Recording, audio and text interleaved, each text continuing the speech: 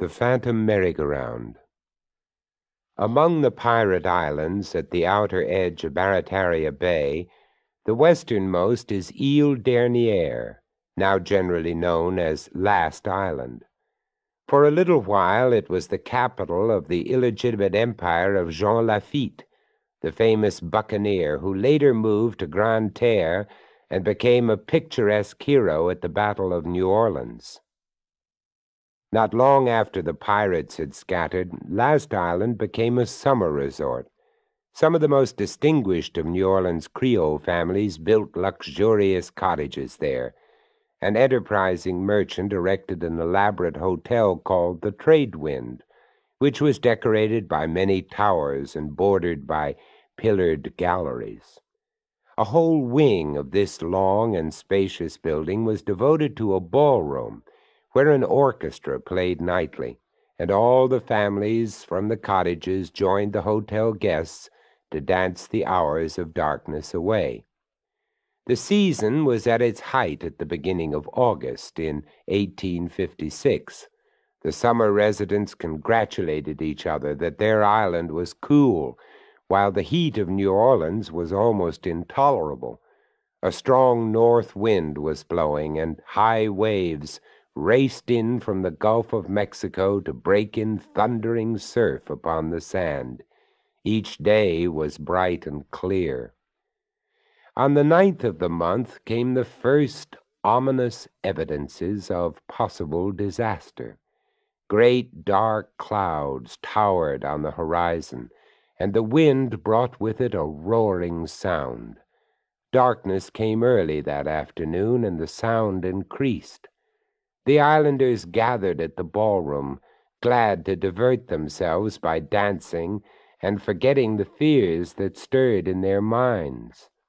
Nervously, the ladies, in their formal gowns, looked out of the windows at the advancing waves, but soon the music and the gay rhythms of the dance captured their complete attention.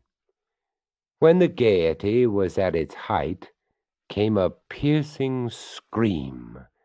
A girl had seen water spurt under the door of the ballroom and darken the shining floor. As some of the gentlemen raced toward the door, it burst from its hinges, and a resistless wave swept through the room. The struggling dancers heard a terrific crash, and the roof of the ballroom had blown away. Wave after wave followed, and the helpless humans, screaming and panic-stricken, were scattered by the seething waters. Those who fought their way out of the hotel saw whole cottages swept away from their foundations and bobbing crazily about. A small steamboat, the Star, had been snatched from her moorings and was blown up upon the island. It filled with water and sank on the site of a billiard parlor which had disappeared. A few of the victims of the storm fought their way to her hull and clung there throughout the night. Not far from the hotel stood a children's whirligig or merry-go-round. A group of men and women had fought their way to it, and they clung to the wooden rail above their heads. The wind increased its force and set the rail to circling.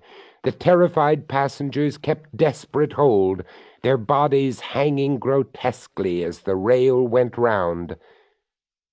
When the waters receded next morning, about 2/3 of the people on the island had lost their lives. Many were never found, but here and there on the wet sands lay corpses in odd, stiff attitudes. Almost a century has passed since this great tragedy, but the fishermen of Barataria Bay say that even today, when chugging past Last Island in their little boats, sometimes on blowy nights, they see on its shores a vast hotel, its windows gleaming with light, and they hear dance music above the whistle of the wind. Sometimes, too, a boat crew reports that they have beheld by the light of the windows dark shadows moving slowly in circular parade, like human bodies riding a gruesome merry-go-round.